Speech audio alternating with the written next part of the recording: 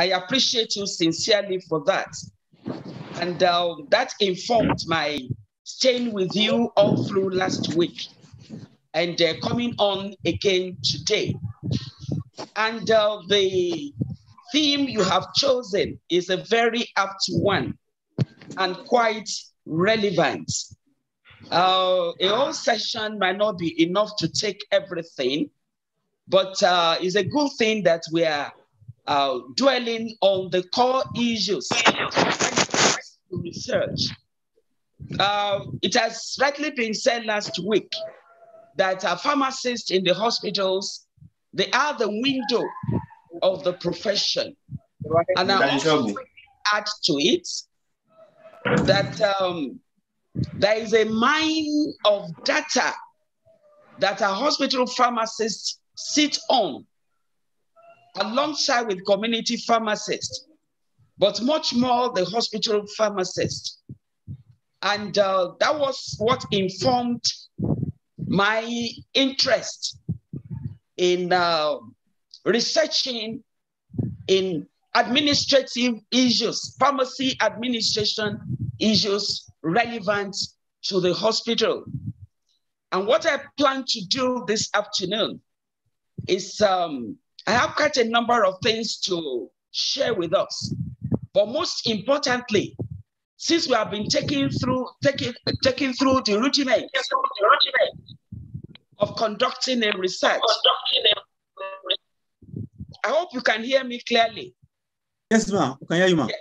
So since you have been taking through the rudiments of conducting a research by Professors Eru and Opera last week, I plan to give to us possible researchable topics in hospital and administrative pharmacy, alongside with possible research instruments.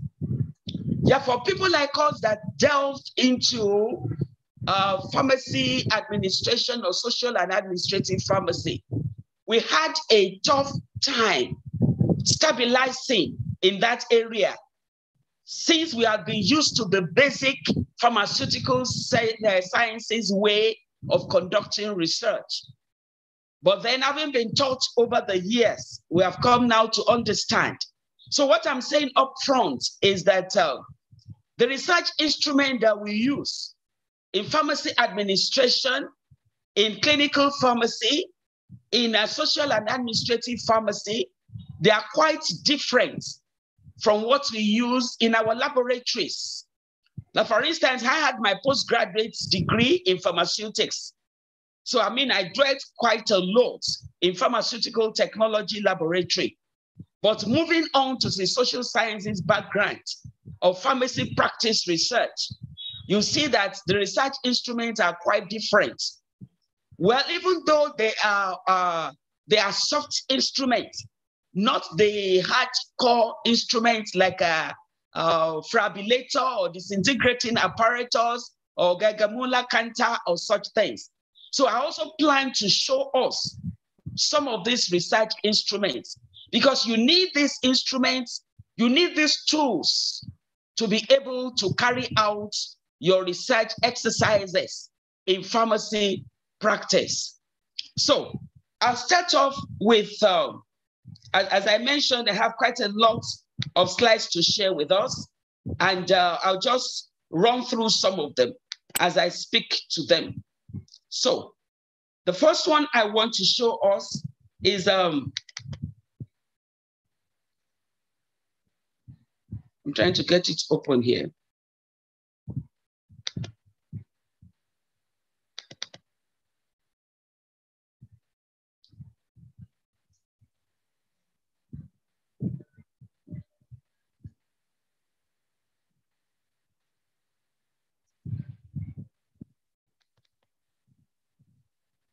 Sorry, pardon me. Okay, no problem.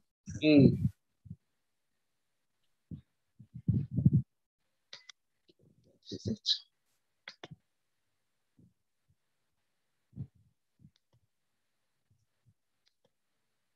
Okay, whichever one opens, I'll just start off with that. I'm sorry.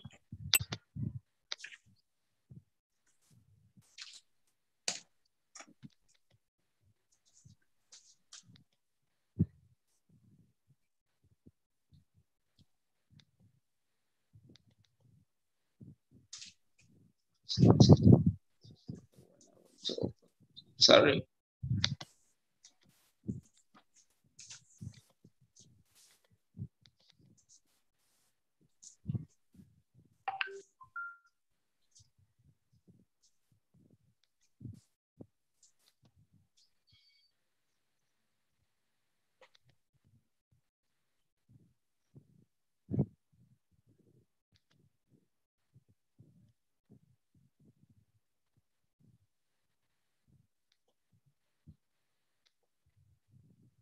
Okay. Now, I said we have a lot of work that we can carry out in researching into hospital practice. So I just want to project to us one of the studies that we carried out. The essence of carrying out a research is to look for ways to solve problems. So, as you can see the title, Outpatient Dispensing Operations and Patient Waiting Lines in Hospital Pharmacies. What prompted me into this study was a challenge I heard when I was a hospital pharmacist. And I discovered that patients would wait in long queues wanting to collect their medication, to have their prescriptions filled. So when I found myself in this area of academics, I just thought about it. That is there no way to reduce patient waiting lines? Must there be patients waiting to have their prescriptions filled? Are patients satisfied after waiting for so long? You'll agree with me that definitely no. And at the end of the day, the pharmacists are at the receiving end. Even though the patients must have waited in the doctor's clinic, waited at the medical records and such things. But the last port of call being the pharmacy, making them to wait again, tells on their patients. And patients having to wait on end definitely, undermines the effectiveness of hospital pharmacists. So we set out to carry out this study. So how did it go? So I'll just show us briefly in the outline. As I mentioned, you see that dispensing is our core activities, and there are considerable delays, and this results in patient queues, particularly at peak periods. You see, I've been asked to talk about case studies in pharmacy administration. So what I'm trying to do is that to give us some published work. So this is one of the published work. And then, of course, as we go through it, I also want us to know that when you are setting up an outline of a paper, what are the things you need to put into consideration? When you are carrying out a research, what are the areas you have to address? One, you must have a researchable topic. And then, of course, you must have a background to the study. And that is what I mean by introduction in this paper outline. And then what are the objectives? What do you set out to do? Like I was attempting to answer a question in the morning. You don't just collect data unless you have a topic to work on, unless you have objectives. What do you set out to do? And then you think about what method am I going to use? We have been taking through quite a number of them. Are you going to use a cross-sectional study? Are you going to do just a case study? Is it going to be a survey? Are you going to just gather your data by observation or by interview? Or is it just going to be focus group discussion or a questionnaire survey? You see, questionnaire survey is a research instrument, but many people tend to think that that's the only instrument you can use. I've discovered that even many of our postgraduate students, once they have a topic, they start thinking of questionnaire. But questionnaire is not the only thing that you can use. So as I'm taking you through these samples, I just want you to observe what are the instruments that were used in these various studies. And of course, you now have your results, which you have your data which you analyze to obtain your results. You now discuss it, you have a summary, and make recommendations. So as I said, what's the background to this study? Patients waiting lines in the hospitals. Well, every hospital pharmacist will do a lot of dispensing, and it's a core activity. And there are delays because you need to proofread the prescription. You need, if possible, to cancel, to look out for the medication. And then at peak hours, this can be very, very daunting. So the objectives of the study were to examine the dispensing procedure. In other words, we have to start from somewhere. What is really the procedure? What is causing the problem? And then, of course, we look at what are the various activities. That's what I mean by task elements that are contributing to the delay. And then what are possible strategies we can use to overcome this delay? This is one of the studies that can be categorized as quality improvements of hospital pharmacy services. So what method did I use? I used direct observation of the dispensing workflow. So you can see observation there. So that is a research instrument. I didn't just go ahead and design a questionnaire. What for? I needed to know what is on ground. So, but then certain individuals have worked on it before. So I used to dispensing workflow and then checklist, I modified it. So then I again use a work sampling method. I'll tell you what I mean by that. For those of us that have done a bit of management, you might have heard about Frederick Taylor. You see, Frederick Taylor, that time, you know, they put scientific thoughts to work processing. And they came up with terms such as time study, motion study. So it was that time study, you know, I extracted from that Frederick Taylor. So work sampling is part of that management technique. And then there are key models to characterize the waiting lines. So these are some of the tools that may be used. And then, of course, I try to simulate. In other words, you know, saying that maybe there were 2 pharmacists dispensing at the time there were queue. Then I started thinking, assuming we had 4 pharmacists, will the queue be reduced? But you see, since this is a case study, a lifetime thing, I couldn't go ahead immediately and recruit 2 more pharmacists to make them 4. Neither will I be able to tell the management to recruit 2 more pharmacists. Assuming tomorrow we don't have such queue, then all those pharmacists will be idle. And there's no way you lay them off again. So what I now did was I used a simulation technique. So simulation technique is a modeling technique. That is, supposing there are 4 pharmacists, will there be a reduction in the queuing, you know? And will it be profitable at the end of the day to the organization? And then at the same time, will the clients be satisfied at the services of the pharmacist? You see, why this is of interest to me is that now we are talking of the expanded role of pharmacists. We're talking about pharmaceutical care. We're talking about medication therapy management. We are adding on to the tasks of the pharmacist. So definitely, there will be the need to actually streamline what do we do? What is our workload? Do we need more hands? It is this type of study that will give you something objective to present before the management, that 2 pharmacists will not be sufficient to do this work. It's not just a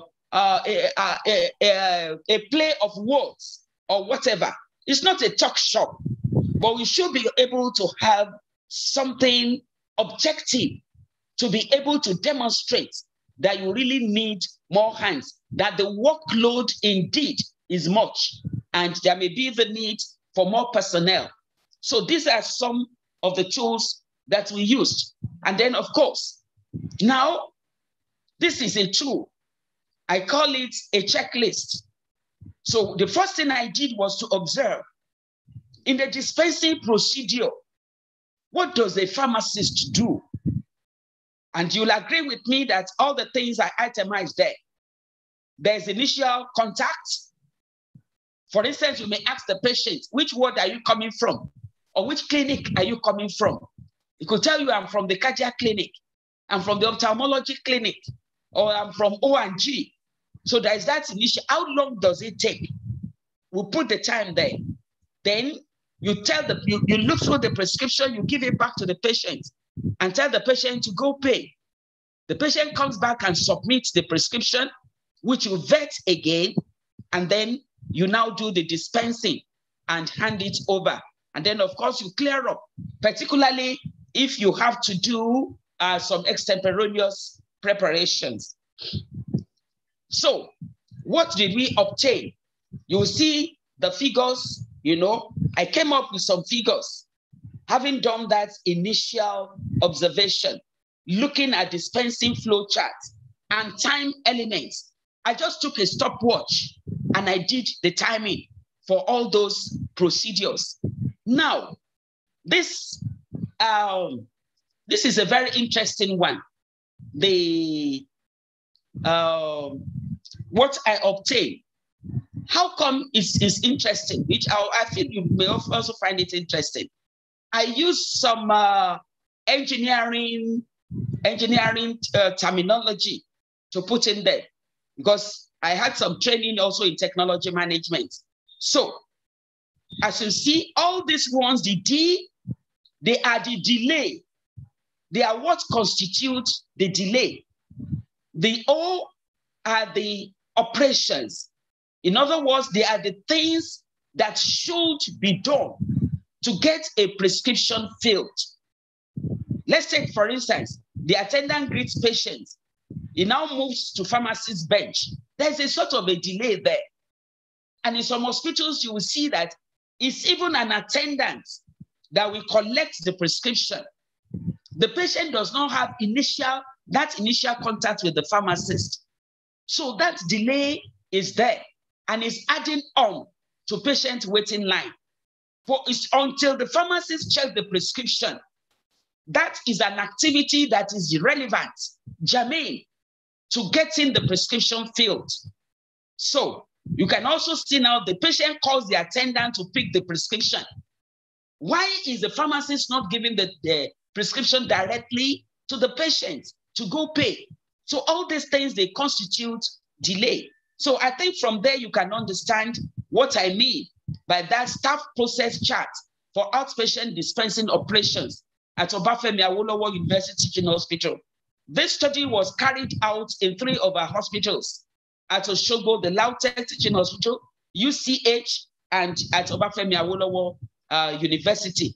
And this is the time element that I came up with.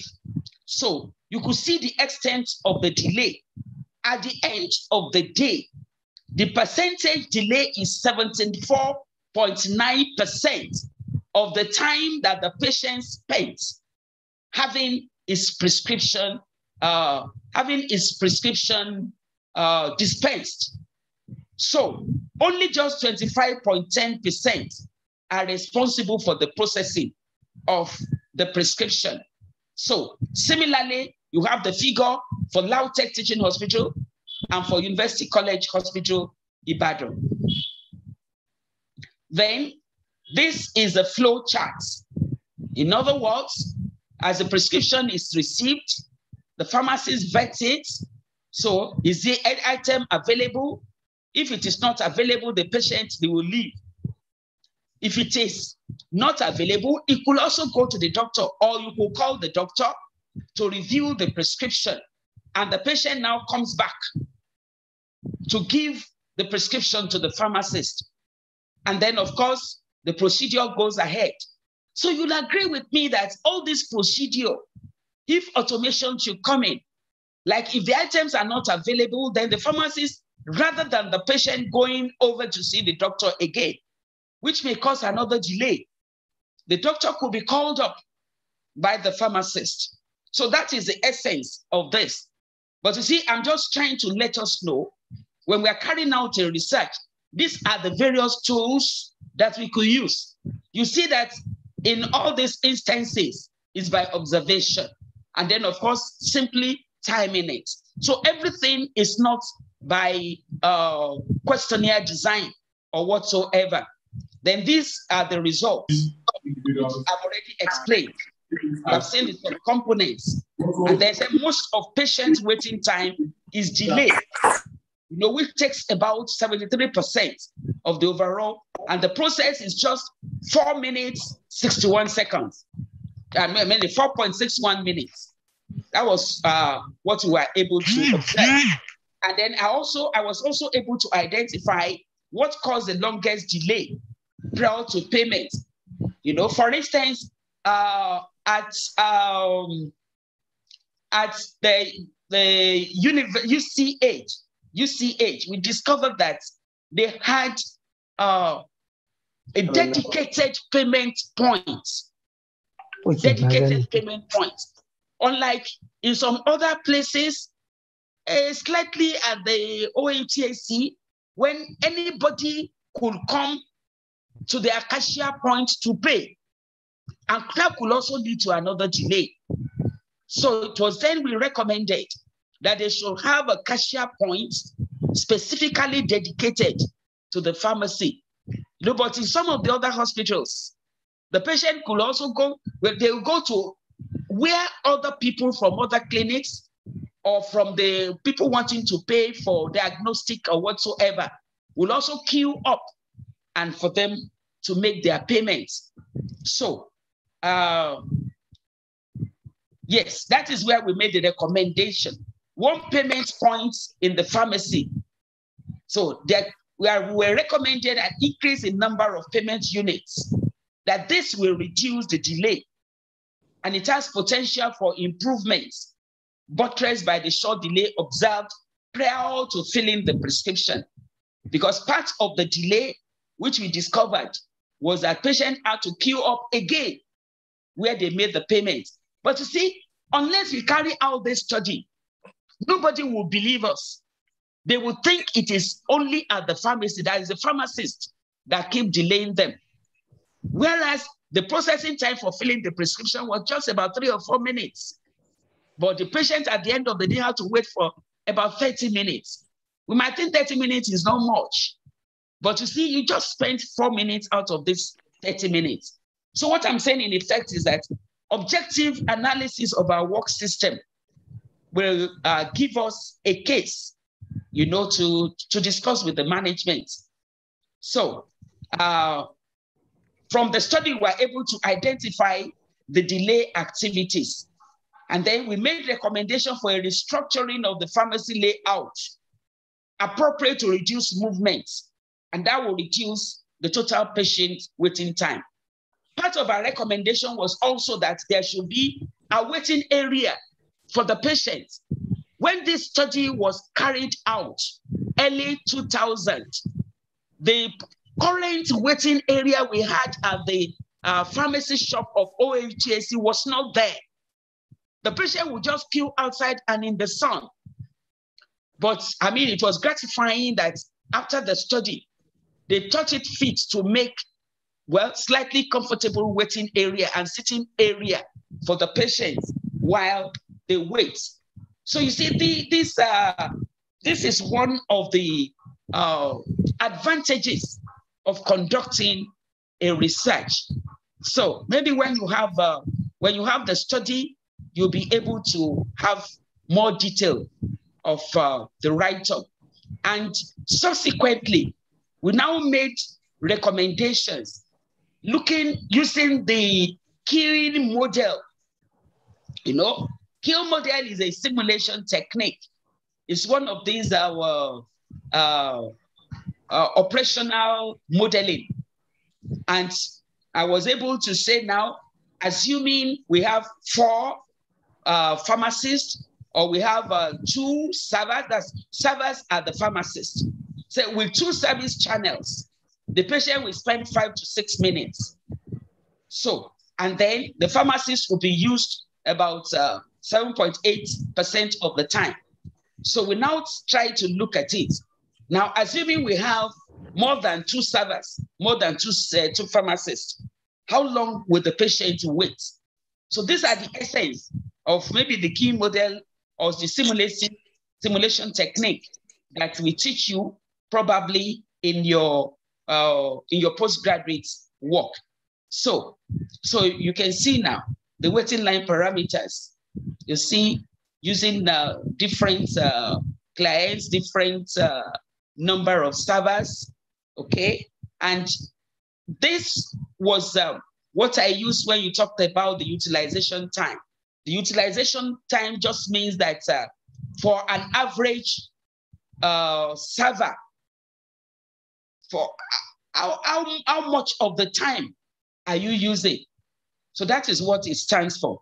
Like for instance, the row B and C, I said the utilization factor is 0.70, which means the pharmacist is busy 70% of the time or 65% of the time.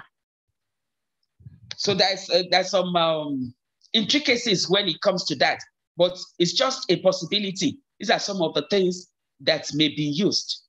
So much for that study. So I said application of key models to waiting line showed that the utilization factor was low. In other words, the servers, the pharmacists were being used 4% of the time and 70% of the time for each of the facilities with 4 service channels. So you will see that to employ somebody a whole day and use that individual for just 4% of the number of hours he will spend at work is a bit low and might not be profitable to the organization. But we were able to juggle it, appropriately. I say considerable delays were observed in dispensing in the 3 hospitals. And what were the reasons? The existing work procedure and the volume of manual transactions are the paying matters. So we also suggested that the payments could be computerized if necessary, okay? And then the operational problems, structural facilities, the process of service delivery, they could be modified. The layout of the pharmacy could be modified. There's the introduction of electronic or automated devices. There are possible strategies, that pharmacists were likely predisposed to embrace this. And so these are some of the findings, with respect to that particular work. Now, let's go on to other one. I talked about the management techniques for work analysis because we're talking about workload. So what are some of the techniques that you can use to analyze your workload? So I've mentioned this ones: work sampling, time study, which I used in that research I've just presented, motion study, fatigue study, method study. These are all from the work of Frederick Taylor, bringing scientific thoughts into the management of work. So I've defined what work sampling is. For instance, now the dispensing procedure is a work. What are the activities involved in this? But you now apply statistical sampling techniques to study the work activities. And as I just use that dispensing as an example, it could even be patient counseling. It could even be medication therapy management. It could be you are doing one-on-one pharmaceutical care to the patient. So it's a work that you can analyze. You see, and all these things are very important because as time goes on, we will need to make claims, particularly incentives, payments with respect to these activities that we're asking the pharmacist to add on to the current work schedule in the hospitals. So these are the various applications of the work sampling method to indicate the nature of the distribution of the work activities. Maybe in the hospital pharmacy, you have various levels. You have the intern, the pharmacist grade 1. You have the pharmacist, senior pharmacist, the principal, the director, deputy director, assistant director, and such things. What does each category do? What do you think each category should be doing? This is one of the things that is a challenge to me as a researcher. Can any one of us say these are the activities that the different categories of pharmacists do? We just lump everything together. I made some attempts at carrying out this study, and I had some findings with respect to what pharmacists do in the hospital. So that's what I mean by distribution of the work activities. Then the percentage of utilization of groups of similar machines or equipment or similar groups, all the grade 1 pharmacists, what do you want them to start doing? The senior pharmacist. So remove the machine or equipment now, the similar category of your workers, and then determine the productive and non-productive utilization of clerical operations. Just as I did in that analysis, we were able to identify the non-productive time there, then to measure the performance to indicate how materials handling equipment are used or how the pharmacists themselves are used. So then time studies can be defined. You know, we should be able to say that this is the amount of an average time that a pharmacist can spend in counseling. I know at Federal Medical Center or purpose-built, they have pharmacists in counseling rooms that patients can go in there. Have we ever sat down and say, how long does it take me to counsel a patient? It may not be the same time for everyone, but we should be able to say on an average, this is how long it takes me. And this is the percentage of my time that the counseling takes. Then time study. So that was this was a technique I used in observing the procedural elements of dispensing activities in the pharmacy. And you can just use just a simple machine, a simple timepiece, watch clock, for you to be able to determine how long it takes for each of these activities. So you see, the advantage of using this method is that it helps you to calculate labor costs and framing suitable incentive schemes. So that was what I mentioned the other time. As time goes on, we want to get paid for medication therapy management, for pharmaceutical care. So this is a type of study that can help us to come up with it, that we spend this much time. So time taken in doing a task is assigned to a worker by using time measuring device such as a stopwatch. So you don't need fantastic equipment, and with our smart watches, you can easily even use your watch. What's the purpose? Say, determine how much time you spend on the job, a fair day's work, to frame incentive scheme, to determine the number of workers, to be allocated to that particular task.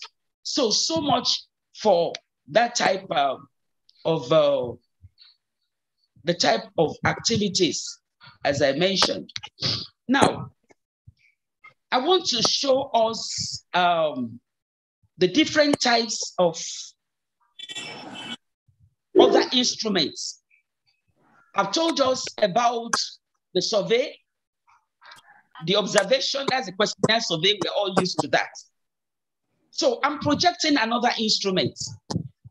This is a data collection form. Like, for instance, you want to do prescription audits. If you want to do prescription audits, If you want to do the prescription audit, this one was adapted from my own in-route study, International Rational Use of Drugs.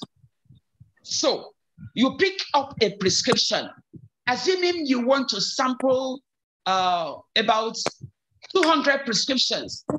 I did a study on prescription pattern at the OAU THC, and I sampled up to about 4,000 prescriptions. But for me to be sure that I am collecting, I have the field of data I'm collecting is the same. So I need to design a data collection form. And so that is what I call the prescription audit form. This is also important if you are doing an interview. If you are doing an interview, I will advise you, you have an interview schedule.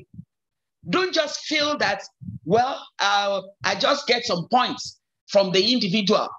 What you are getting from person A, by the time you get to person B, you might not remember to ask a similar question. And after you have returned from your field trip, you will start regretting that, oh, I wish I have asked that question. So for you to avoid that, what you do is that you have an interview schedule, a structured interview schedule. It's simply a list of possible things you intend to ask your respondents. So this is a similar thing I have done for prescription audits. The data field, you could see the serial number, that's prescription number 1, number 2, number 3. What do I want to extract from there? Hospital number, if necessary. Date of prescription, the age, the gender, the number of drugs, the drugs that are available, the ones that are not available. One of my intentions of carrying out this study was to find out the extent of stock out, you know, and then the extent of polypharmacy. So that's why I answered the question in the morning that for you to collect any data, you must have an objective in mind. You must have your research topic in mind. So, but because I knew that I wanted to know the extent of stock out, so that's why I put that on the field. So how many drugs were in the prescription? How many of them were out of stock?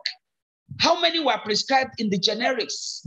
How many were antibiotics? Because we keep talking about antibiotic resistance.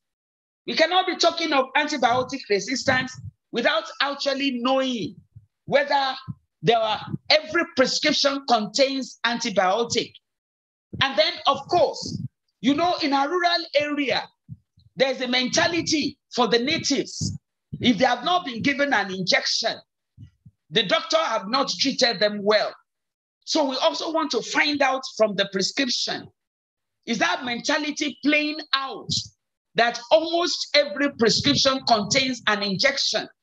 So that informed this research instrument that, that I'm presenting before us.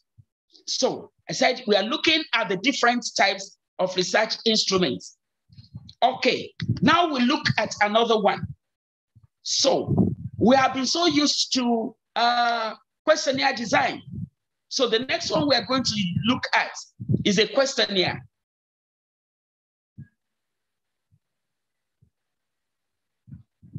Okay, you see now this questionnaire, which have been designed to collect data on the health-seeking behavior of university students and evaluation of the health services at OAU THC. So I want you to note certain things in the questionnaire design. There must be a title. Where is the questionnaire coming from? Because, I mean, it's very sad that you see some questionnaire, they are badly designed.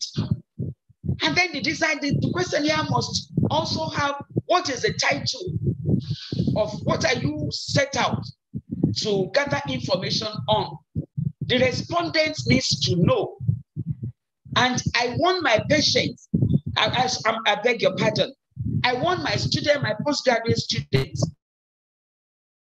the title of your research work has a title for the questionnaire. You modify it in a way, because somehow you might be selling out your research topic to somebody else unknowingly. But you should modify, but your questionnaire must have a title. And I also try to give it an acronym. I give it an acronym because by the time I'm discussing, I might have used 2-3 types of questionnaire. Instead of just writing out the whole thing again, I will simply say HSB -HS. I'll show you another one, another instrument, which I gave an acronym to. And then you tell the respondents what is the purpose. If possible, you also introduce yourself, and then you tell them what exactly you want them to do. So, as has been mentioned, Ross, there may be the need for about demographic information, which I have called the biodata in this respect. And you see, it goes on, and the biodata you are collecting, not just for its sake, how relevant is it to your work?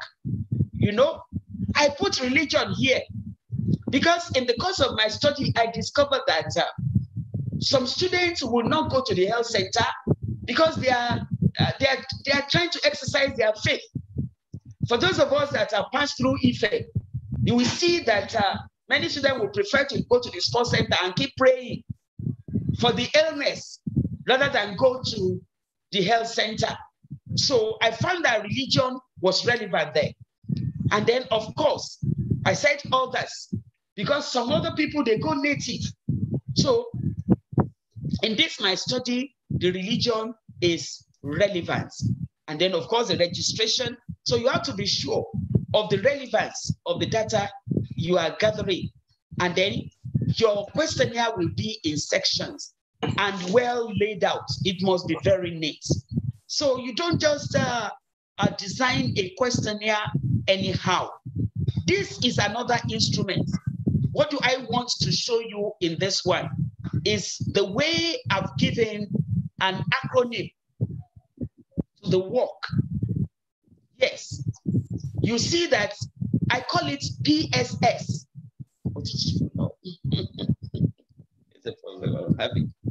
Okay, okay, patient satisfaction survey. So I carried out, yes, we carried out this study to be sure that as patients satisfied with pharmaceutical services. So you see, I call it PSS. So in the same study, I also did, are doctors satisfied with their pharmaceutical activities? I call that one DSS. I also said, are nurses, because they interact with pharmacists in the hospital, are they satisfied with their activities? I call that NSS. So in the course of my discussion, I wasn't saying again patient satisfaction survey. I just say PSS or DSS or NSS. So that is what I mean when I said your instruments must be well laid out. And right from the onset, you have got to make up your mind how you are going to do the analysis. Because if your instrument is badly designed from the onset, you will run into a problem when you are doing the analysis. Let me give you a personal experience. You see, when I told you it was a very big shift from the pharmaceutical sciences to social and behavioral sciences that I am in now. I designed a questionnaire and there was no biodata. And in fact, I carried out maybe over 500 and the respondents were very, the percentage response was very nice. Now, I wanted to start the analysis. And I just discovered that there wasn't the biographical, the demographic data was not there. So at the end of the day, I wasted all the resources, wasted the respondent time, wasted my own money, and I could not get anything out of that study because I missed out the demographic section. Like, for instance, I would have loved to know, are male patients more satisfied than female? Those with higher education, are they more receptive of pharmaceutical services? What age range are more satisfied or are less satisfied with pharmaceutical services? People in which occupation, but I did not include it in my questionnaire design.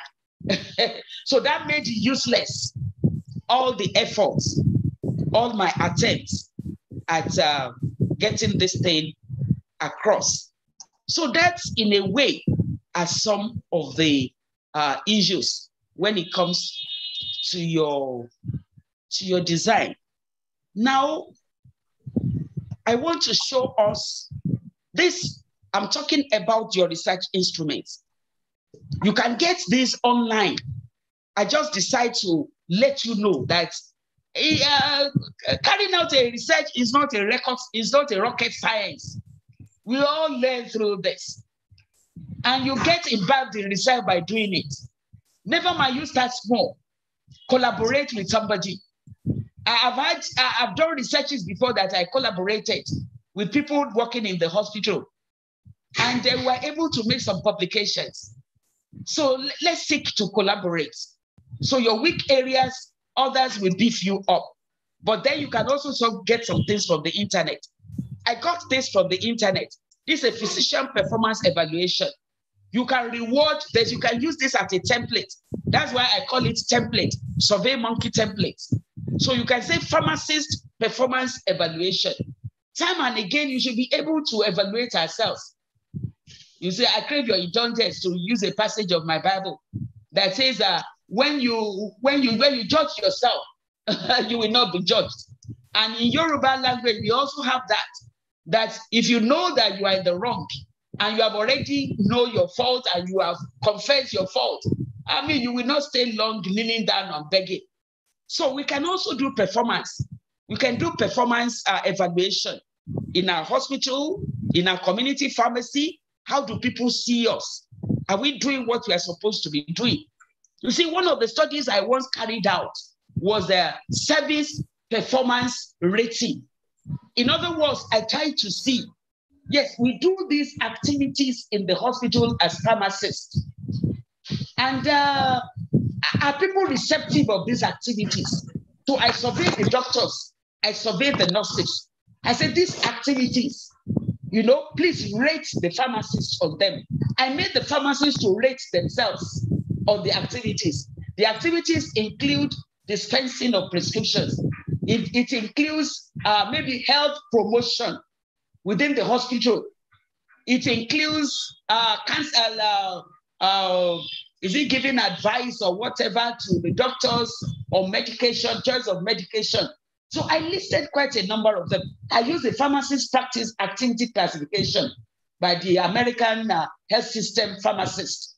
So I adapted that activity classification.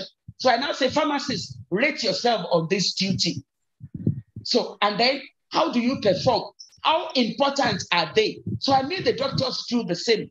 I made the nurses that are your clients to do the same. I just discovered that there are some instances we rate ourselves so high on some activities, but the rating, the acceptance to our clients is very low. You see, so that's why it's important. Periodically, we may have to do this. We may have to ask for the opinion of the patient. Am I really doing my dispensing well? Am I doing the counseling well? Are they receptive of this counseling? It's when they are satisfied with it that they will keep coming back. So then the other one, you also see hospital performance evaluation. Okay? So you can adapt any of these ones, right? In other words, you can also look at the hospital environment. It is part of research that you can carry out. The system you are working in. You can decide to evaluate the performance. How clean was the room? How, that's maybe from the patients. So that's why I came up with these templates. Then customer satisfaction templates. How convenient is our company to use? How convenient is our pharmacy to use? you know, compared to other hospitals. Is our pharmacy, is our product better? Are we responsive as pharmacists?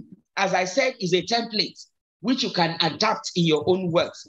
So you don't need to rewind the hand of the clock when you are looking out for research instruments. That's in a way is what I want to say. The customer service template. A community pharmacist can use this. A hospital pharmacist can use this.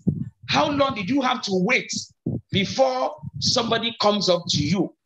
How well did we serve you? Okay. And then even for those of us in the university, we can also use this. Our students can evaluate us. Are they satisfied with what you do? University faculty satisfaction, you know, and even we can look at it among ourselves, you know. How do we fare on our job? You know, how is it easy to get the resources that we need? We can use this one to assess the work environment. So let me see if then this will also be helpful to us. Possible areas for research in pharmacy administration. That is what I put in table 1. So, say research distributed by topics. So look at the topics. You can decide to do management projects like consumer satisfaction, consumer use of the pharmaceutical services. What are the user experiences? Are you able to give information to users? And then information about the users. Like one of the studies I'm going to show us, I talked about medicine information leaflets. We insert medicine information leaflets into the drugs. To all intents and purposes, this is our activities, either we are in the industry or not. And we want the patients to have this information. Are they benefiting from this package inserts? So we carried out a study. Are those information, are they readable? Or we just throw it to them? When we give direction to our patients in the hospital, do they understand? So that's what I mean by user experiences. Okay, then you can do user opinion of pharmacists, like the waiting time, like the patient satisfaction, is user opinion, like the information leaflets. I will show you a published study on this. And then the drugs we are giving them, the long distance customers, maybe we have started e-pharmacy or tele-pharmacy, in which case you just take your phone and then you tell somebody how to use the medication or such things. That sort of thing happened during the COVID lockdown, in which case you just speak. I also did it. My little boy had a slight skin infection. Knowing that, well, hospitals might not be welcoming at the time, I just took a snapshot of that. I posted it to about 2-3 doctors, and they gave me a prescription on that. So it was with that prescription, and the boy got a relief from that skin infection. Similarly, I met a pharmacist that was doing door-to-door delivery of medications during the COVID-19. So you may want to assess the effectiveness of that. Then consultant pharmacist, the medication profile, the health economics, the education we are giving, you know, to the patients and all that. And then you can also do practitioner researcher projects. Just as I said that we do doctor satisfaction survey. You can also do a survey to look at their drug use in the hospital, their prescription pattern, you know. And I've given you an instrument whereby you can use to carry out such a study. You can do internal information within the profession. That's now we have ACPN, we have HAPIN, we have NAPA. You know, you can do a cross interest group evaluation. You know, what is our impression about the profession? We are talking about researches that can be conducted. They are all borders on pharmacy administration. And then the working condition. like a workload and stress among hospital pharmacists. Have we ever thought of that? The burnout, you know, and the community pharmacists too. Then the young people and their health, like the case I cited to you, health-seeking behavior. They were essentially targeted at young or the undergraduates, you know, their illness, the idea about illness, about drug use, about pharmacy, about use of the healthcare facilities. All these things are researchable topics, you know, and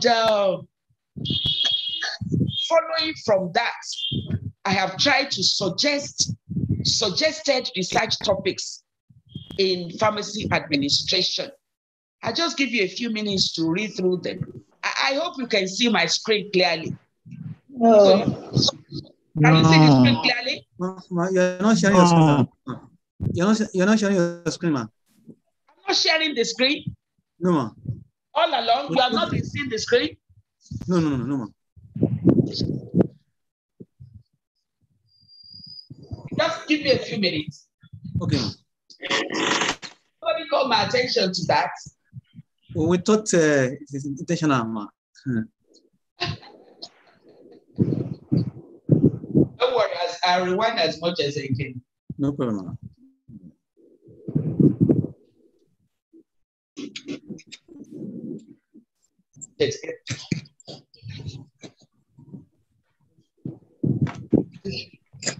Can you see now? Not yet. You're not sharing, man. No. What have happened? Because I have an expert that is helping me here now. Okay.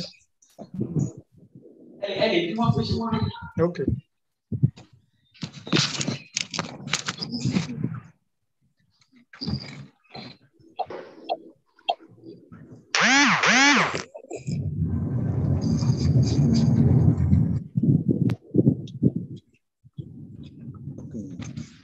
Okay. Can we see it now? Yes, now, clear now. You can see it now. Okay. Fine. All right. Yes, ma'am. Yes, ma'am, we can see it.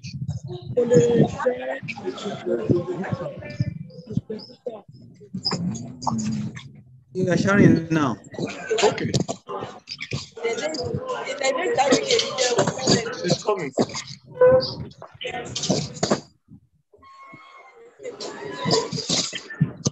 So you can ask my screen. Yes, ma'am.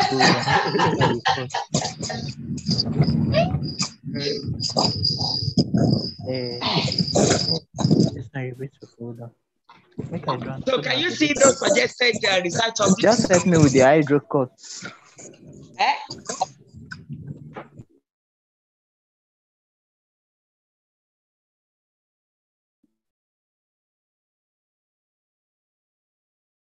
Yes, ma.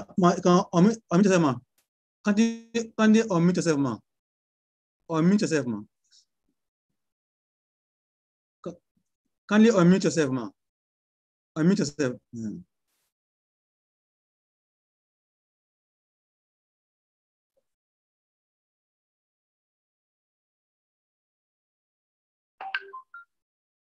Ma, kindly unmute yourself. Okay. Yes. Can you hear me now? Yes, ma. Yes.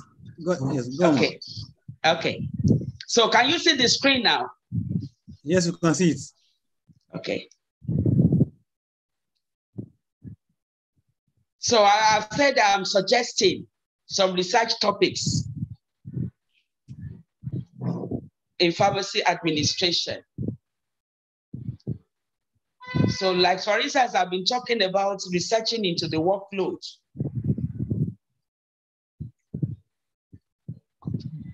So you can see that like item 8 talks about workload and impact on hospital pharmacists' job satisfaction.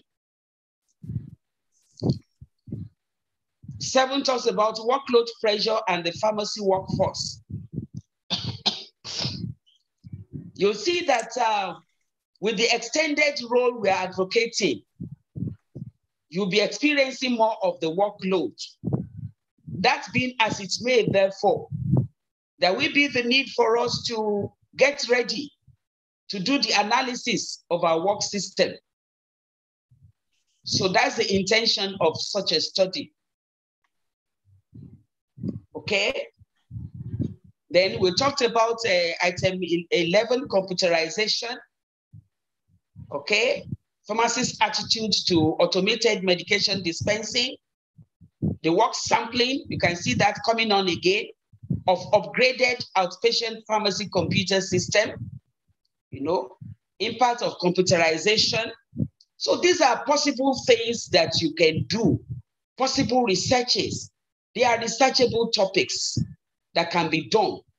And then when you are talking about ethical issues, managing ethical dilemmas in pharmacy practice, when somebody is telling you to give him a 1 month dose of tranquilizer because he had not been able to sleep and he has found that just taking every day, it calms him down, you know, that may be far-fetched really, but there could be some other issues, you know, relevant to that. So, okay, I'll rewind this one. I want another.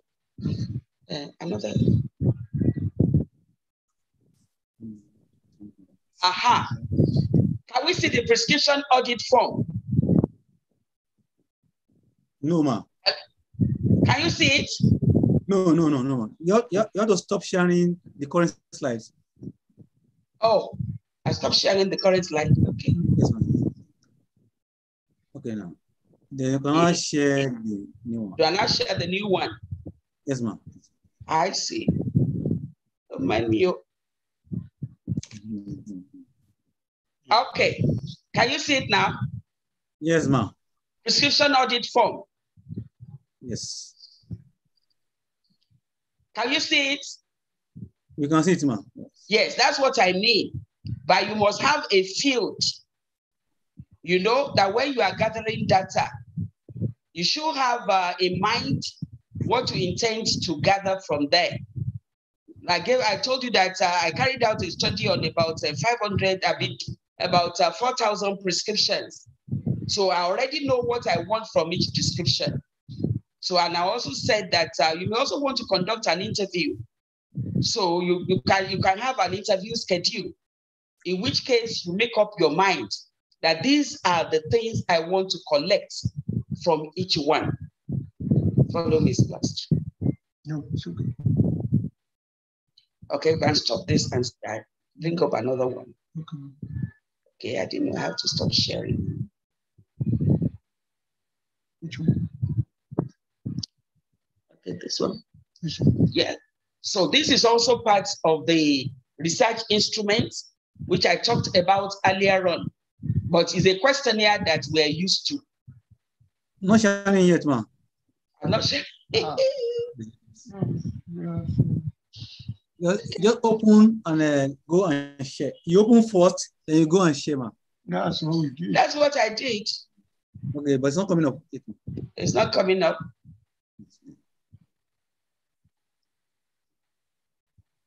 Is it? This is it. Okay, now. Are you there? Are you seeing it? Yes, now. Health-seeking Yes, behavior of university students. Yes. Are you seeing it? Yes, ma'am. Yes. Okay, what I talk about that is that when you are designing your questionnaire, there must be a title. There must be a title, and then you give it an acronym, HSB/H. You just think of something so that when you are discussing, instead of writing the whole sentences over and over again, you just be using the acronym. Then I said you don't use the title of your work as the title of your questionnaire, so that you don't sell out your work. Then there should be an introduction. And then, of course, the necessary information. If you don't need the information, you don't need to put it on the questionnaire and make it so bulky. Because in this study, religion is important because it's health seeking. I want to see the extent to which they attend the health center when they are ill.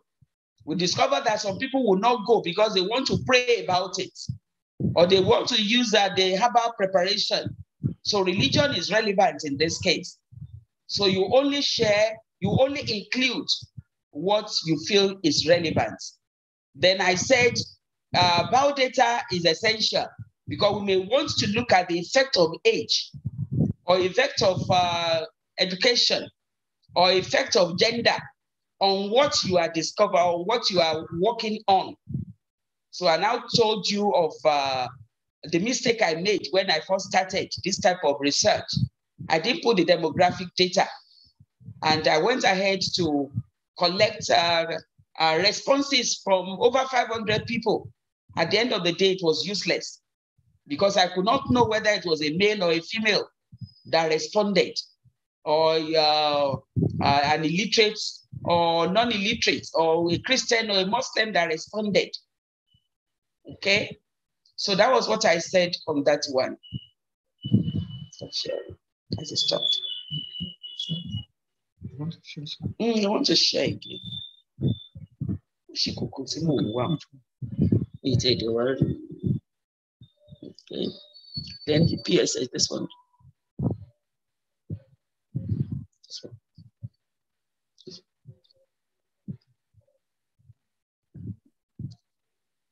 So as I said, they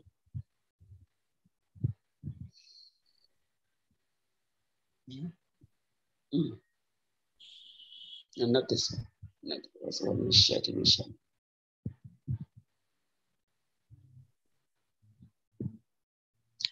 No. Look at this. This one. Yes, that's it.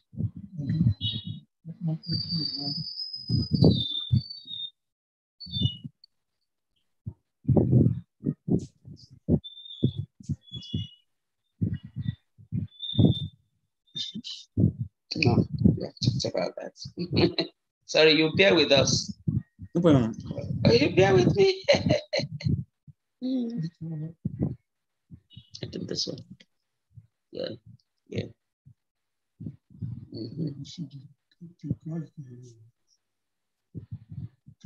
Yeah, patient satisfaction survey. Are you seeing that? Not yet. Not yet.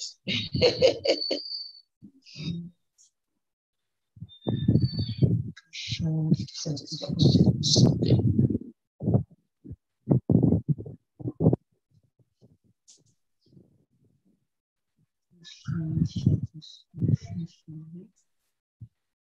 No, not that.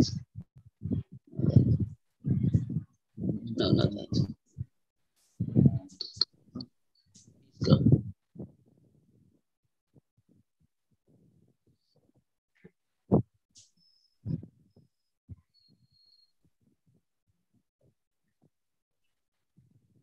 That's not it. It's not that one.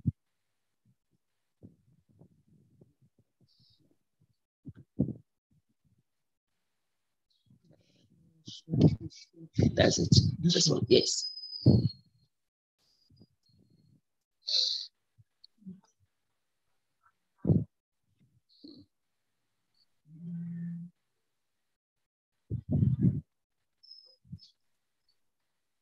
Is this? Yeah, that's it. Can you see it now? It's coming up. Yes, we can see it now. Yes. So what I want to bring out, this is also a questionnaire, but I just want to talk about the acronym. So like in the study where I use this, I have patient satisfaction survey, doctor satisfaction survey, nurse satisfaction survey. So what I simply did was I used PSS, DSS, NSS. So when I'm discussing, I don't have to start talking about the whole sentence again. So it's also a questionnaire, well designed, and then of course you have the biodata. So I put the biodata at the end. You see? So you don't miss that out. But that's another one. It's on the desktop. I can't find it again. It's,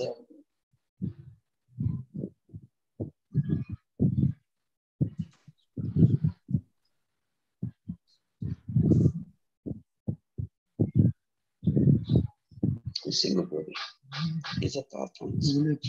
We used this. Yes, I've used all of this ones.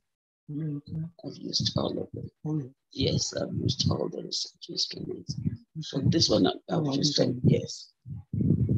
So, I'm looking for it. It's on the desktop. PowerPoint. So let us talk. PowerPoint. Yes. Okay, use PowerPoint. What's the name of it? And I need to open this one. This one. Yes, that's it. Okay.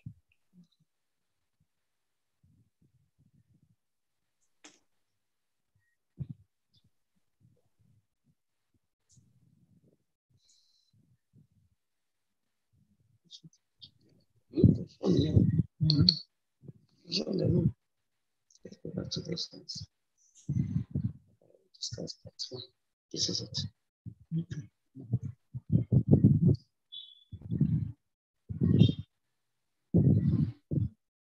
Yeah.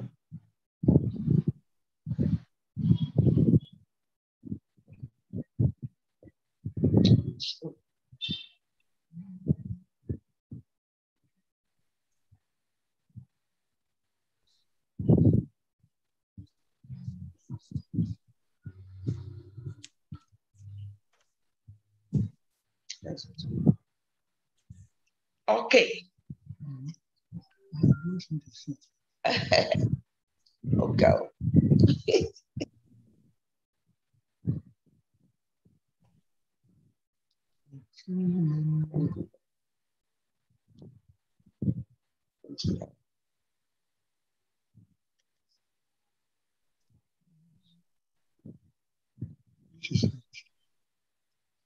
That's not it. And that's the one I'm concluding with. Okay. Don't need. Yes.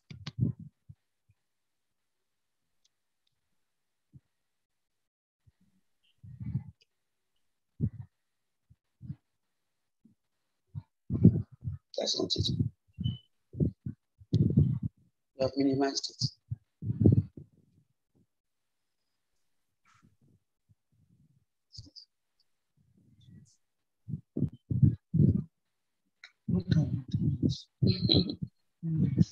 Sorry, we're going on to the last one now. Okay, ma. It's just appearing and disappearing. That's not it. That's not it. I can say okay,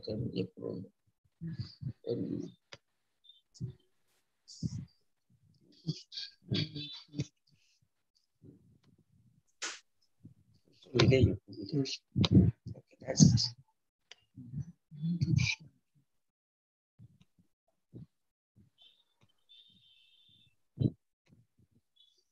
Okay.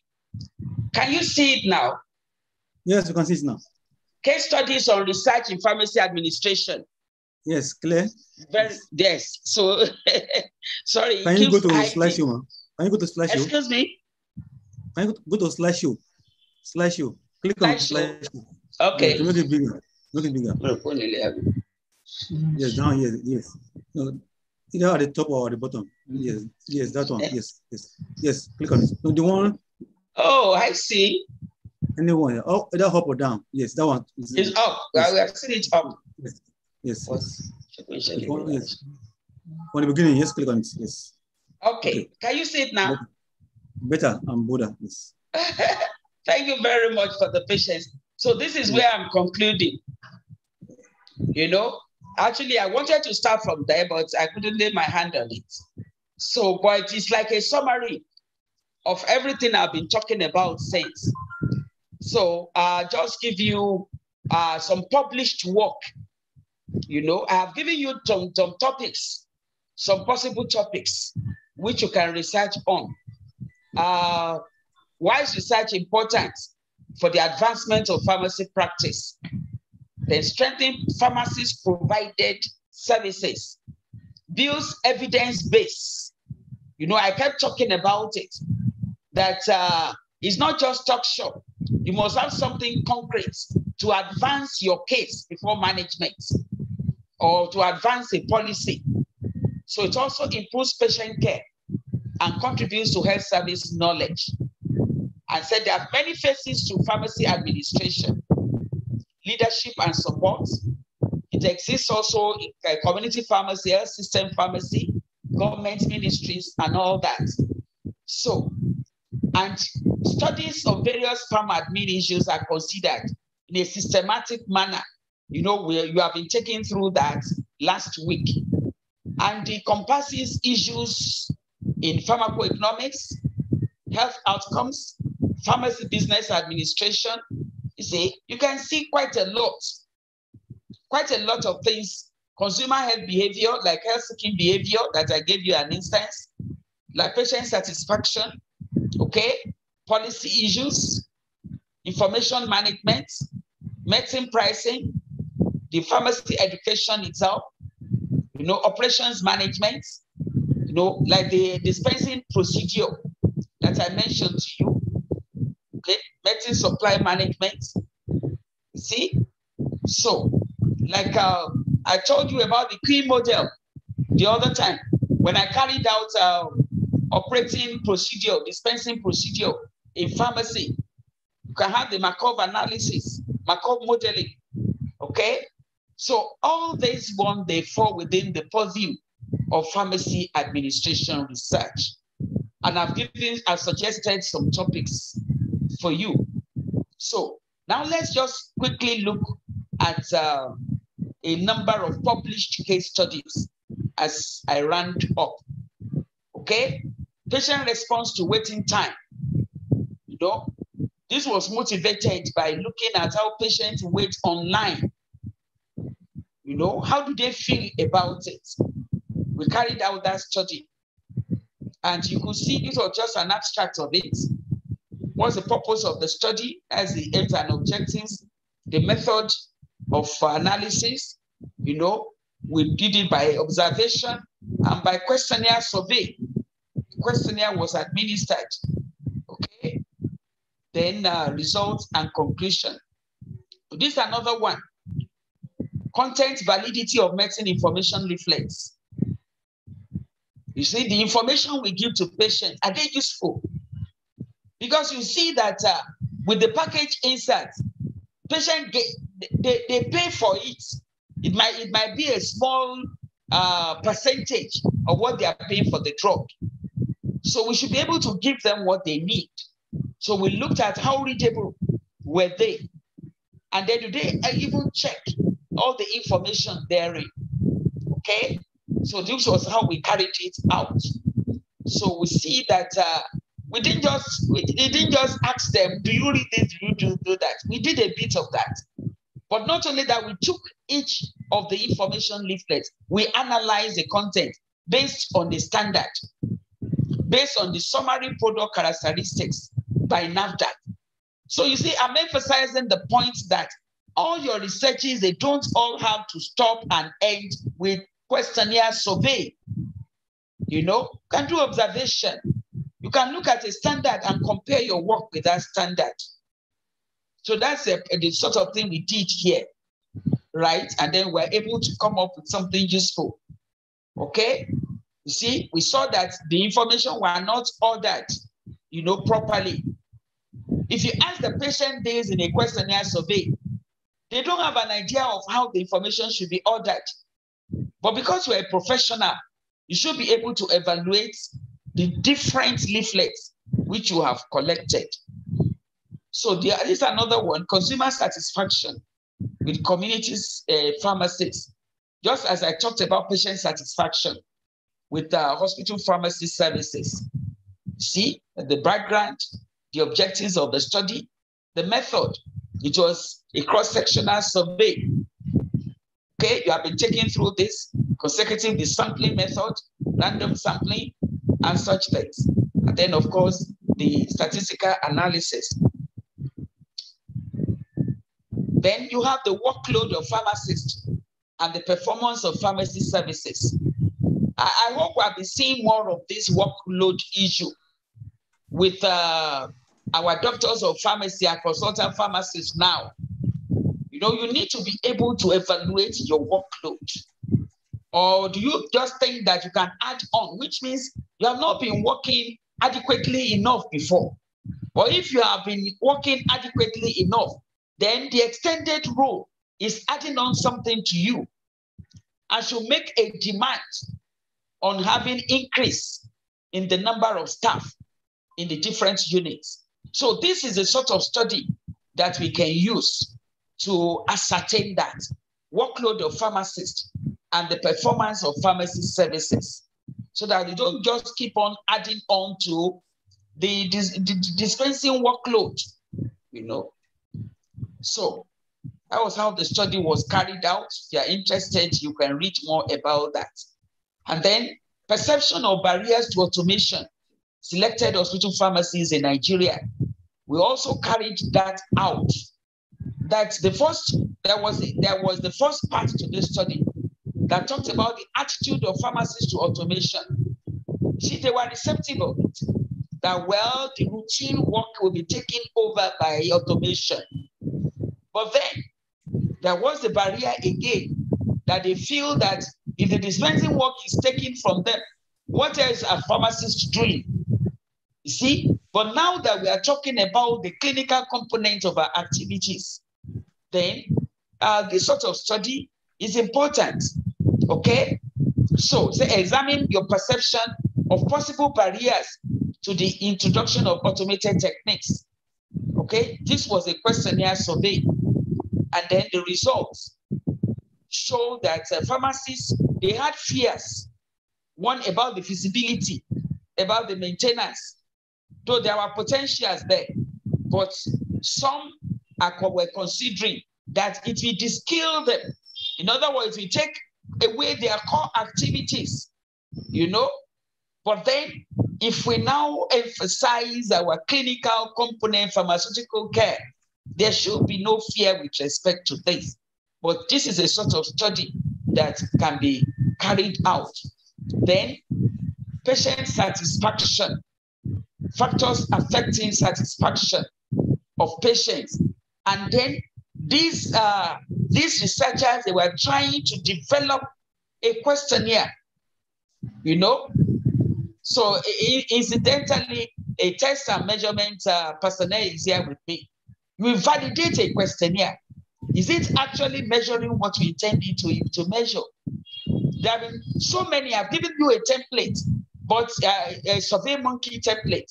But in our own local setting, will that instrument be adequate to actually tell you that patients are satisfied or they are not satisfied? So that is a sort of study that this individual carried out. And we also carried out such a study. We did construct validation of an instrument to measure patient satisfaction in the Nigerian context, you know, with the recommendation that maybe tomorrow you want to carry out patient satisfaction in your hospital, you can use this, our instrument. So that was the intention of carrying out that study. In other words, we already designed a patient satisfaction, and which we used in another study. But now we're trying to validate it, to tell people that we are recommending this, patenting it, that it could be used to measure patient satisfaction. So there are so many facets of carrying out a research. There's so many things we can do when it comes to carrying out a research. And we're able to validate the study. And it was published in a reputable journal, you know. So thank you very much. That's about all I have for you. Thanks so much. Thank you, Ma, our guest speaker, Professor Mrs.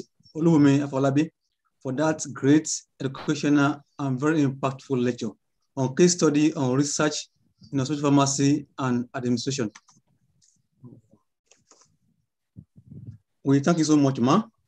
It's my pleasure. You give us numerous samples, methods, tools, templates, and instruments that have been validated to conduct research with ease. And you ensure us that research is not a rocket science, that it is doable. You encourage us to go into collaboration. Thank you, Ma. We are highly blessed and honored by your lecture. Thank you. For the past 90 minutes, you have been speaking, lecturing us. I believe we are benefited. Thank you so much, and God continue to bless you. Amen. Next on the agenda is the question and answer time and contribution.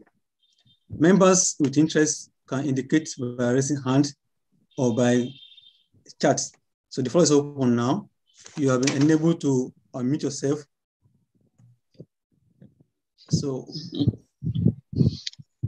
it's time for contribution, for question, and for answer. Members, you have the permission to raise hand or put your queries in the chat window. Very frustrating.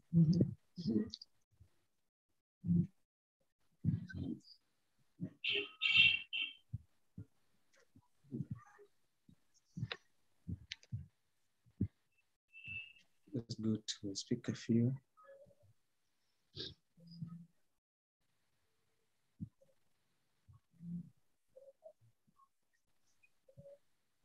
Members with queries or contribution can raise hands or pass your queries to the chat windows so that we can read it out to the guest speaker.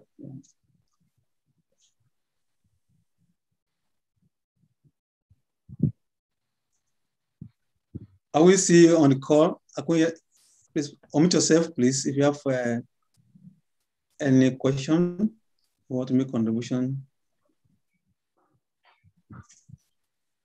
Wow. Okay, I'm calling on our chairman, Dr. Quincy Amibo. Please go ahead with your question, please. Yes, thank you very much, Dr. Bello. I want to join you in appreciating our erudite scholar, Professor Mrs. Afolabi, for a very interesting and stimulating lecture. I still put throughout the lecture with my daughter Ambiru, and I can assure you that my daughter is full because I did acquire a lot of new knowledge today. So I'm very, very grateful to you. My first question is this: how do you test the level of significance for an observational study? I don't know if I understand that question. You do so much on observational study in the course of this lecture. So now that someone has carried out successfully a research work and result is out there, how do you now test for the level of significance? That is the first question.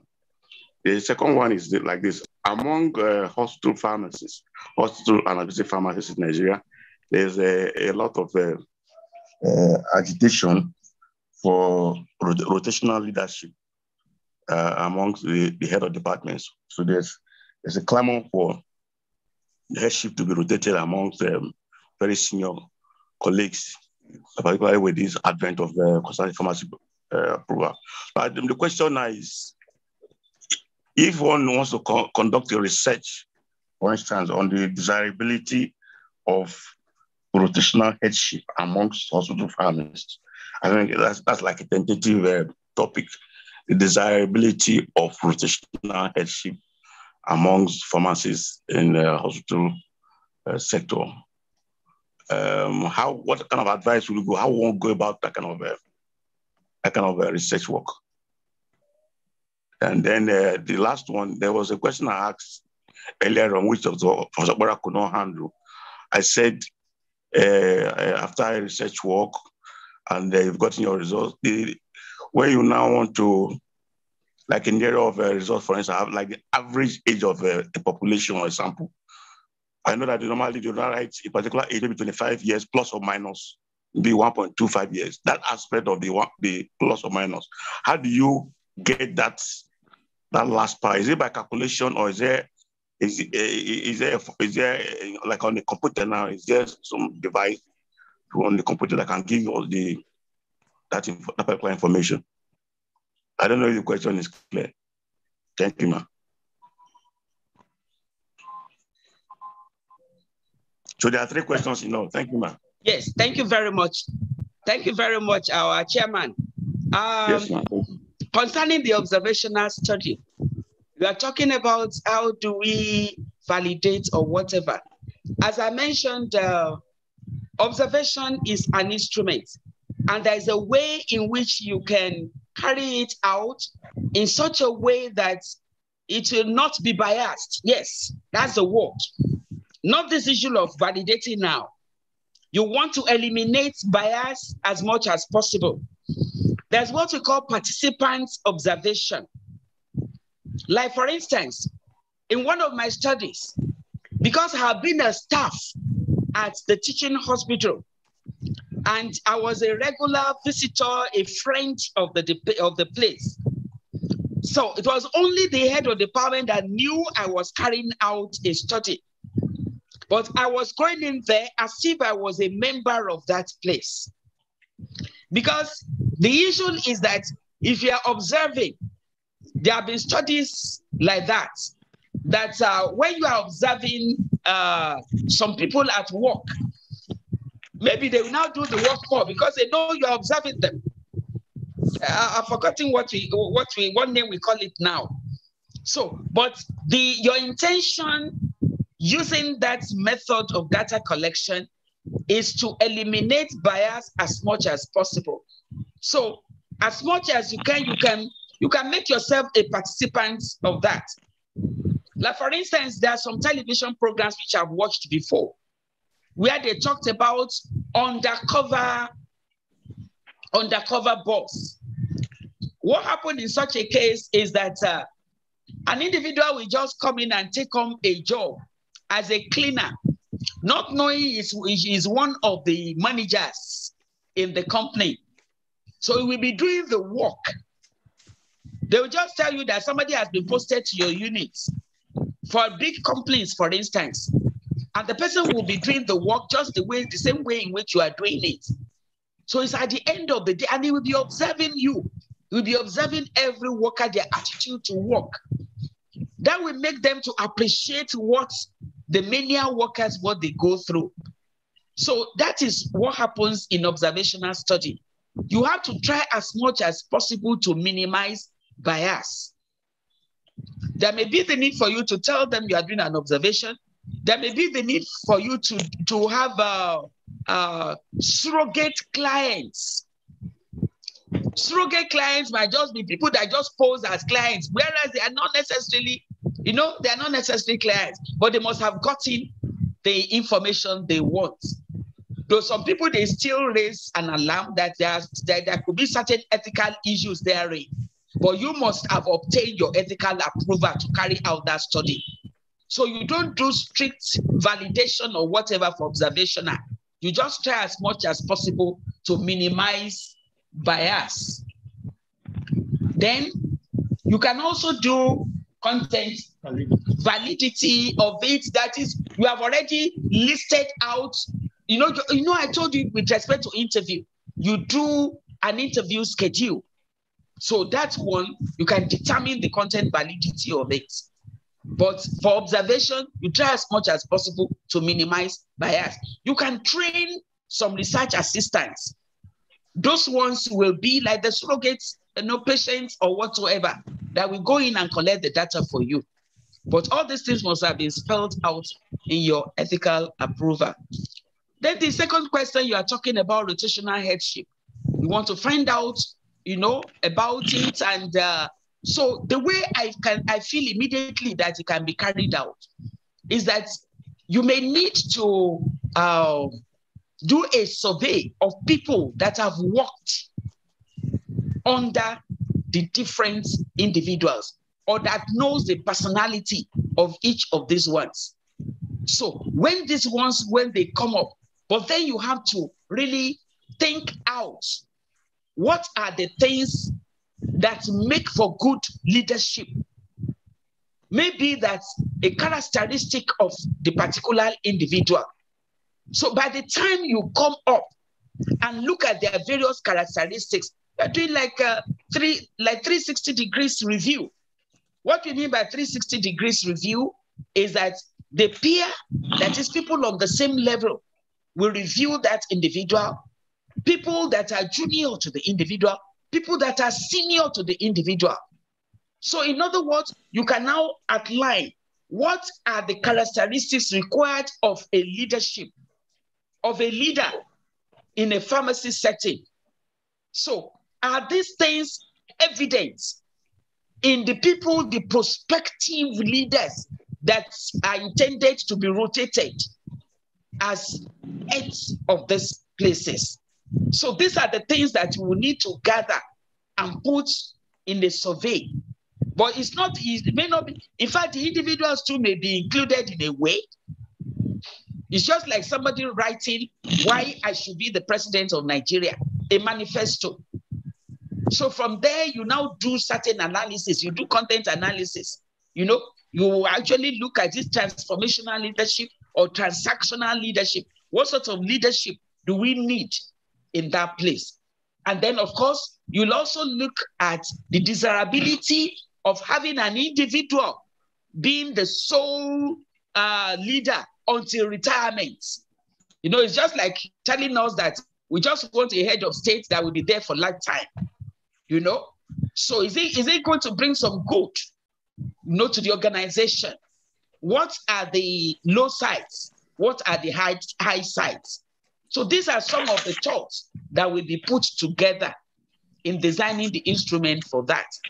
Now, you are talking about the age. I don't know in what circumstance you may want to average the age of the people in your data collection. But then if you average the age, yes, you can have plus or minus or whatever, because maybe I don't quite understand the scenario of that research. I can come in. I can come in. Oh, okay. Please go ahead, yes. Prof. Yes. I got the question. Actually, he asked the question in my earlier session. Yes, he said so. Yes. Average, like 25 plus minus 2 or something. That is the standard deviation. So when you do, if you have series of ages, for instance, 20 plus 21 plus 22 plus 23, you put the array of ages of the participants and divide by the number. It will give you the mean. And because if you are using a calculator or a program, it will also tell you deviation of each of those ages from the mean. So a simple scientific calculator can do that. You just add all the values and divide by the number of observations. It also gives you the standard deviation. So what it means is that if you say that the mean age is 25 years plus minus 2, that means if you say plus 2, the deviation, highest deviation from the mean will be 27, and lowest deviation from the mean will be 23. So that will tell you the cluster. Yes, so a simple scientific calculator will do that for you. Then there's a question on testing level of significance, which is part of the data analysis that we handled. Actually, it's not as if you're testing level of significance. When you're doing data analysis, level of significance is assumed in the course of the hypothesis testing. You're already assuming from beginning that the level of significance is, for instance, 0.05, which means that your confidence interval is 95% and your rejection region is 5%, which translates to 0.05. Now, what are we testing when we say significance? If you do your analysis, for instance, you're comparing, let me say you're comparing the mean age or mean height of males and females in a class. When you finish, take the average for the females. It may give you something like 1.6 meters, say plus minus 0.1. For the males, it will give you something like 1.8 meters, plus minus 0.2. Now, ordinarily looking at it, you would tend to say that the males are taller than the females. But statistics will say no, that you cannot say so. Statistics will say that that difference may actually be due to chance, that it is not real. So the only way you will know if there's a difference between the 1.6 meters for females and 1.8 meters for males is when you subject it to statistical analysis, you subject it to hypothesis testing. And when you do that, you may find out that there is really no significant difference between the mean height of the males and females in this sample, which shows that this apparent 0.2 difference you found was due to chance. and actually that their heights are comparable. That is why we do hypothesis testing, to really prove, is there a real difference or is it due to chance? Is there a real association or is it due to chance? That is it. Then let me also say something on the clamor for rotational leadership. If I am to survey this in a facility, something you must assume is that, or we know is that rotational headship is a policy. So it's not as if we decided that we want it to be rotational or not to be rotational, but it's a policy. Now, if you want to change the policy to rotate the headship, there must be some reasons for that. And when Professor Folabi was talking about like a kind of 360 degrees evaluation to see the characteristics of those occupying the position, whether they are suitable, that is one approach. I can also do a simple method of testing the attitude of the pharmacist towards rotational headship. And in which case, I would simply do a questionnaire survey, which has the demographic area as well as the item terms. At the end of the day, you do a subgroup analysis to find out factors that are associated with those who say you should rotate the headship versus those who say you don't. For instance, you might see that those who are in favor might be the females. Then you begin to explore why. Or you may see that those who are in favor of rotational leadership or headship are those in the lower cadre. Meanwhile, those who are already in that position may want it to continue, may want the status quo to continue. So that is it. At the end of the day, you want to have evidence to now say, okay, there is evidence for us to say, can we change this policy statement? So I think with this added to the earlier contributions by the presenter, we would have answered your questions, Mr. Chairman. Great, thank you very much, sir. As a question on there's another question by Dr. Rita saying, with observational study, is there any recommended time schedule with observational study? Okay, I think Professor Folabi can. That's the part of what he was saying. Is there any recommended times? Is that the number of times that must be carried out? No. Is there any time schedule? Any recommended time schedule for an observational study? Asking for maybe that's recommended time schedule. That is how long the observation should take. Is that what you mean? Yeah, according to Dr. Rita, it's saying. Yeah, it depends. It depends on the study you are carrying out. Okay. I mean, you have to look at the literature and read around it. Well, I thought you were talking of the frequency, but you see, like for instance, the dispensing procedure that we carried out in terms of observation, you know, we did about 3-4 replicates, so that at the end of the day, you can now take an average of that, the dispensing procedure that I illustrated to us. But when it comes to how long, you know, you just sit and be observing somebody, what you can also take into consideration is this. Like for instance, if you're observing them at work, you need to recognize how long do they spend at work. Like for instance, they spend an 8-hour work in the pharmacy. I mean, I wouldn't expect you to just go there 5 minutes and feel that you have concluded your observation. And then I wouldn't expect you to just go there one day and then you just go ahead and tell us that this is what a typical hospital pharmacist day looks like. There's different cycles. Like for instance, when I was working in the hospital, we used to do our watch supply on Wednesdays. Then another day we do something else. Then another day we will do compounding. Because that time we will compound Miss-Mag, we will compound the syrup. So assuming we just visit on Monday, and the only thing we did was attending to patients from the clinics. And then you go ahead and all the pharmacists do in the hospital is just to wait for the patient and do the dispensing. How about the compounding? How about the supply to the wards? So you have to look at the cycle of the activities involved. then you now tailor your observation in that respect. I hope I've made myself a bit clear. Yes, ma'am. Yeah. Then the pharmacist Onuchi, your hand was up the other time. Do you still have a question to ask? Dr. Pharmacist Onuchi Umi. Your hand was up. Before you get another question, let me also point out something here, the importance of literature review. Any study you want to carry out, you have to do a thorough literature review to understand the theoretical basis for what you are doing.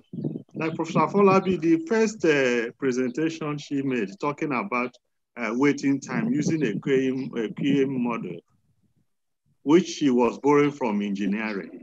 And of course, what QM models are used in operational research.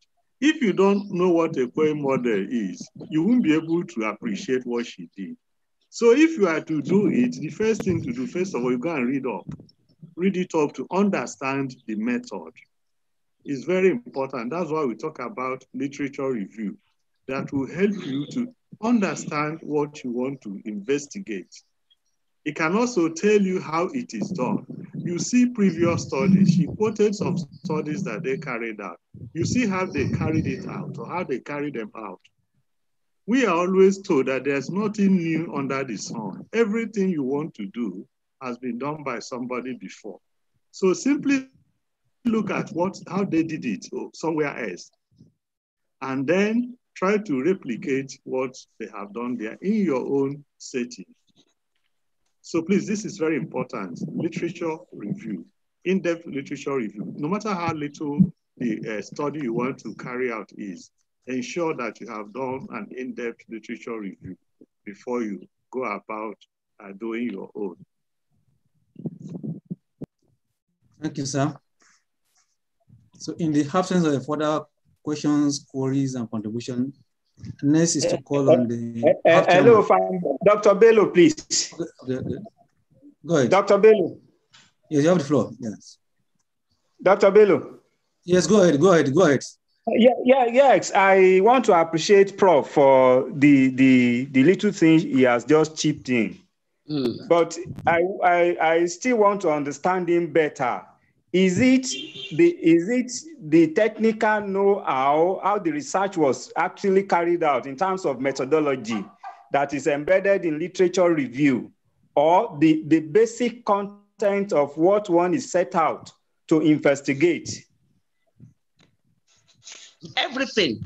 That's it. Everything. Okay. In fact, from literature review, you begin to have ideas of what method to use. Okay. You begin to have ideas of the focus of your research, and then the unexplored area in the previous studies. So it gives you a basis. And then, of course, when you have obtained your results, you need to be able to anchor it on the previous finding. So it's either to agree with it or to be in dissonance with it. So that's the essence of a literature review. Okay. Thank you, ma'am. Okay, thank you. Thank you very much. Next on our agenda is the closing remarks from Dr. Kingsley Hamibo, our national chairman. Sorry, can I say something before the chairman wraps up? Okay, sir. Yes, so having done this now for 2 consecutive, 2 days, weekend, 2 consecutive weekends, yes. So I believe we have picked some information. And like we have been saying, it's not just all about listening, but it's all about putting the hands on the deck, trying out something. So how do we follow up? Kind of evaluation at your executive committee level, or even right now, we need to, I want the chairman to have some form of commitment. Are we going to say, those of us who participated in this study, you go back to your various practice settings, identify 1 or 2 things, and collect some data and manage the data. Maybe in your next conference, you can make a small presentation That's the only way you will know, know what is happening in the various facilities, to see areas that need improvement. So let the chairman make some form of commitment. So let there be some feedback that we'll be getting during your next conference. Otherwise, it will be the same talk in, talk out that we have been doing. Yeah, just in addition to that, Professor Okpara, it occurred to me as I was preparing this, that, well, it's good to go solo on this individually, but even as a group of ARPANE or a section of you can also float a research, maybe with respect to what is affecting you, what's going to affect the policy, policy decisions. So you can have a group research within the association, apart from the one that individuals can also embark upon.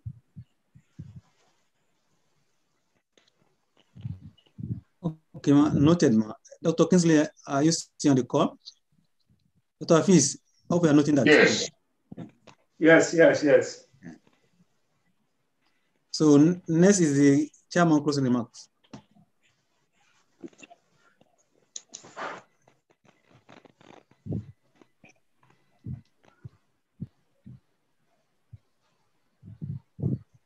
Hello, can you hear me? Yes, we can hear you. Yes. Yes. Thank you so much, Dr. Bello. Wow. My first remark is wow. What a training we've had in the last 2 Saturdays. I must confess that I'm a happy man. I feel fulfilled that our objectives I've set at the beginning have been achieved to a very large extent. They were talked about objective setting because of very for research, and we thank God that we did that, and to a large extent, they have been achieved. Such persons have been able to impact knowledge to our members, no doubt. So we are indeed very grateful. On behalf of AHAP, National Executive Committee, we also appreciate our resource persons for taking our time to inform and educate our members on conducting pharmacy-based research in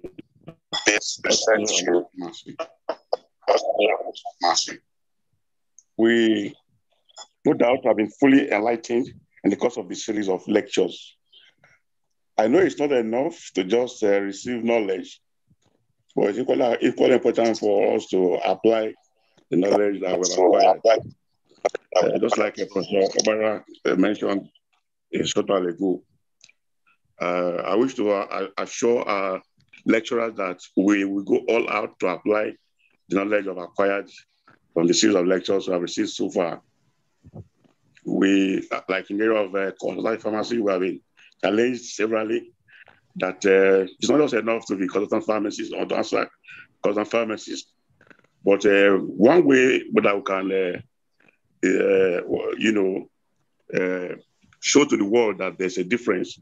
One way we can showcase the knowledge that the consultant pharmacist possesses, one way we can add value to patient care is through research.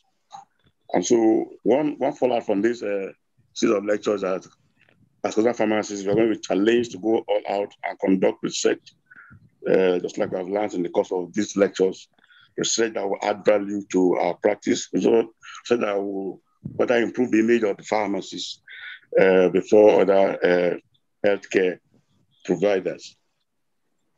And then from the last series of lectures we had, we are also going to make sure that we participate in research that will further improve the level of service we render.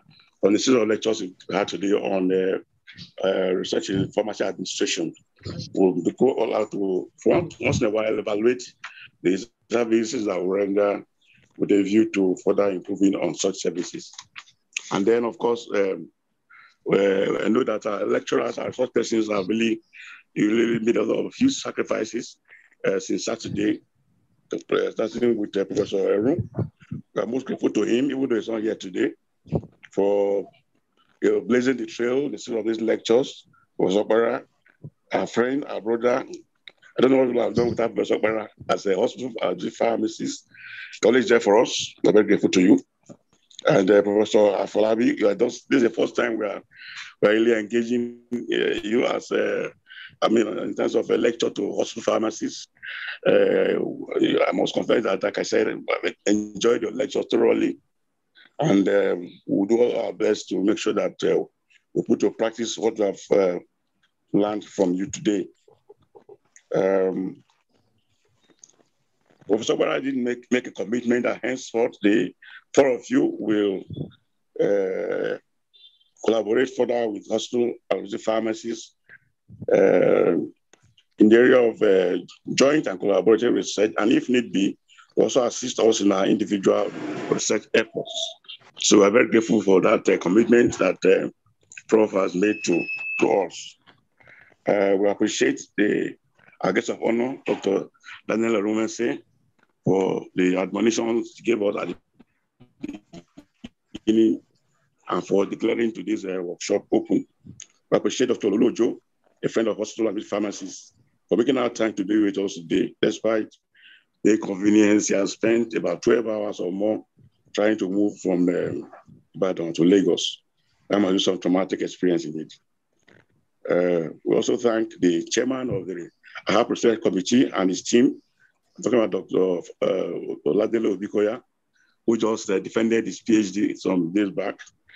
We appreciate all the members of the Research Committee for the sacrifices they have made. We appreciate the committee for putting together this training workshop. I also want to appreciate my fellow NEC members for their support and made this training possible. I appreciate the moderators, Dr. Bello, Dr. Yawole, and the rest of them for your smooth anchorage of this lectures. I appreciate Dr. Francis Odigie for his beautiful anchorage starting from last week. All of you are seriously appreciated, fully appreciated. And then for our members, our HAP members, we really appreciate you for staying put for 2 consecutive weekends, despite your other conflicting schedules. We appreciate you all for staying put. And then finally, we want to thank Almighty God for making this research webinar a huge success. Thank you all. May God bless you almightily. Thank you so much. God bless you all. Thank you, our chairman, for that beautiful one. At this point, we have come to the end of this very great and detailed, thorough training for all pharmacists. I want to end with thanks to our guest speakers, our elders, our professors on the call, and all the participants. We thank you for your endurance for being with us for the past 2 hours. Is it 2 hours? Yes, 2 hours. 2.5 hours. We thank you, and we say God bless all of us. It's bye for now. Till other time, inshallah. Thank you very much. Yeah.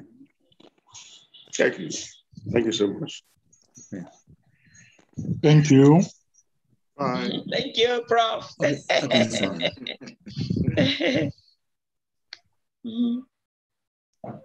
Bye-bye, Prof. Bye-bye.